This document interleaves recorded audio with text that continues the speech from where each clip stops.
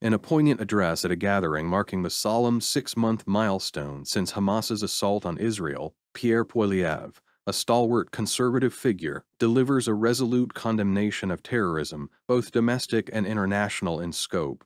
His words resonate with fervor as he shines a spotlight on the egregious acts of violence perpetrated by Hamas.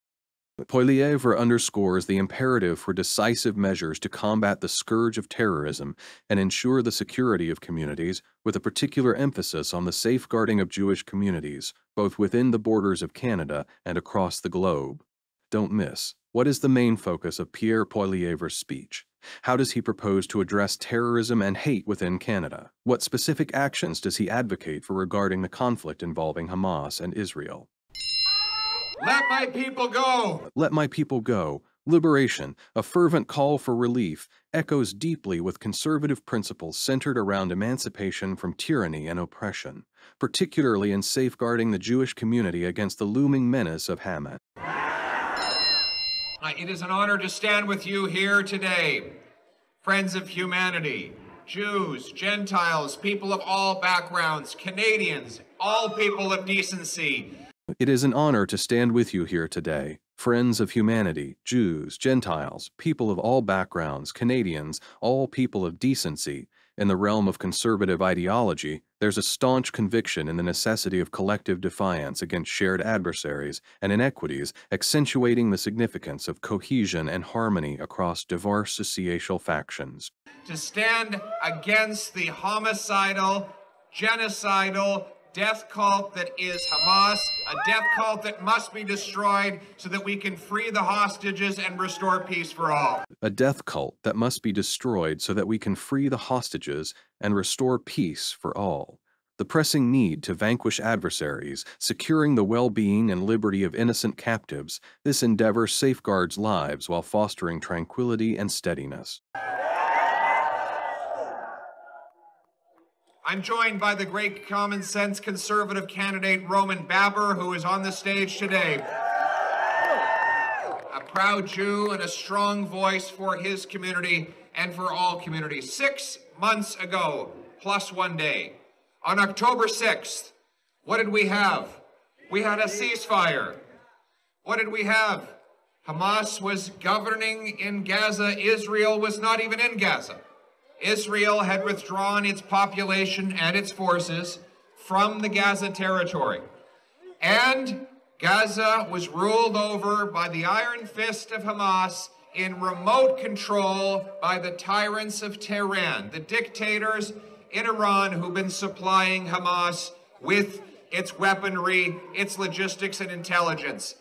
And Israel had kept its borders relatively soft so that Palestinians could even cross the border and work on the Israel side, bringing home a living for their family.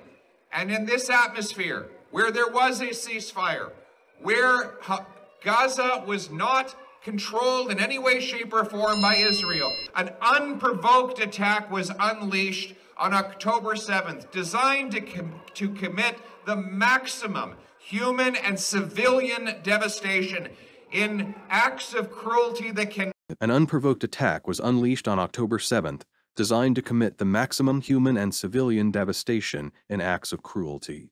The brutality and unfairness of the assault is imperative to evoke empathy towards the victims and safeguard the lives of the innocent from malevolence. Not even be spoken from this stage with sadistic delight by those who undertook them. The Israeli government and the Israeli people had not only the right, but the obligation to defend themselves and to fight back and lead to the destruction of Hamas. And here we stand, 6 months later. Families continue to be tormented by the loss or captivity of their loved ones. Many have already been killed. Families continue to be tormented by the loss or captivity of their loved ones. Many have already been killed. In the realm of empathy and solidarity lies our commitment to those grappling with the repercussions of violence and bereavement, recognizing the profound human anguish and devastation born out of conflicts. Biggest attack on the Jewish people since the Shoah.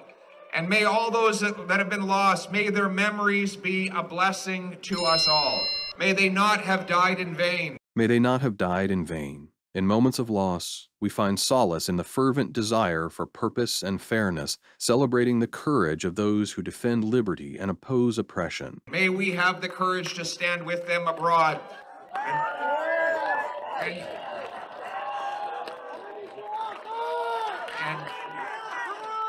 And may we also have the courage to stand up against the violence and extremism at home. May we have the courage to stand with them abroad. And may we also have the courage to stand up against the violence and extremism at home. Embracing conservative principles entails fostering strength, resilience, and unwavering vigilance to safeguard against external adversaries and combat internal radicalism. I believe in freedom of speech. I believe in freedom of speech. In a democratic society, the vitality of open discourse and the vibrant exchange of ideas reign supreme, underscoring the essence of conservative values championing individual rights and freedoms. I believe in freedom of expression. I believe in freedom of expression. In upholding freedom of expression, I staunchly defend the liberty of individuals to voice their perspectives, even if dissenting or contentious. I believe you can express any opinion that you want, whether or not it is one with which I disagree.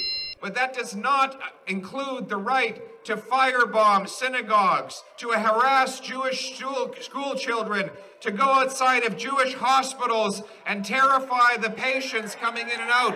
But that does not include the right to firebomb synagogues, to harass Jewish school children, to go outside of Jewish hospitals and terrify the patients coming in and out. Allegations of aggressive and menacing conduct demonstrate solidarity with those affected by such actions, simultaneously upholding the traditional values of maintaining lawfulness and safeguarding at-risk societies. That is not freedom of expression. Nor does it include the right to finance, recruit, and organize for a terrorist group. We know that these uprisings, these anti-Semitic outbursts in Canada are not spontaneous. They are well orchestrated. They began almost instantaneously after the October 7th attack. And we know that there are 700 IRGC terrorists in this country who are legally operating. This is the same terrorist group that murdered 55 Canadians by shooting down PS Flight 752. And yet, all these years later, they are legally operating. 700 of their agents are legally operating. Justin Trudeau, shame on you. Now, common sense conservatives will continue a relentless campaign to fully criminalize the IRGC and all the related terrorist organizations. We will fight to remove the bureaucracy to get funds to protect shuls against violence and terrorism so that you can be safe in your places of worship. We will fight to remove the bureaucracy to get funds to protect shuls against violence and terrorism so that you can be safe in your places of worship. In our commitment to safeguard religious institutions, we pledge to foster understanding and support for the Jewish community, prioritizing their well-being and peace of mind. We will stand up and fight back against anti-Semitism on our university campuses. And we on the global stage, we will always be a voice for peace. And we on the global stage, we will always be a voice for peace, advocating for a world united in tranquility and equilibrium, fostering understanding towards individuals impacted by strife, and advocating for peaceful resolutions to global discord. We do believe in the eventual creation of a Palestinian state living in peace next to a Jewish state. We do believe in the eventual creation of a Palestinian state living in peace next to a Jewish state. In the intricate web of conflict lies the profound yearning and fundamental rights of every stakeholder, recognizing the shared aspiration for harmonious cohabitation between Israel and Palestine. That said, we know that the only way for that to happen is for the full destruction of Hamas. That said, We know that the only way for that to happen is for the full destruction of Hamas. In contemplating the plight of those ensnared in the throes of violence and oppression within Hamas, it becomes imperative to eradicate the scourge of terrorist factions to pave the path for enduring tranquility across the region. We must destroy Hamas. We must return the hostages. We must destroy Hamas. We must return the hostages. In advocating for swift action to safeguard the vulnerable and reinstate order, it is imperative to underscore empathy towards those afflicted by Hamas's deeds, while simultaneously affirming a staunch dedication to upholding justice and ensuring security. And we know that the Jewish people, the Aboriginal people of Israel who have been on the land for thousands of years will be there thousands of years from now. Celebrating Purim, celebrating Shabbat, celebrating Passover, and the voice and the echo will always go out, Israel Chai. Thank you very much.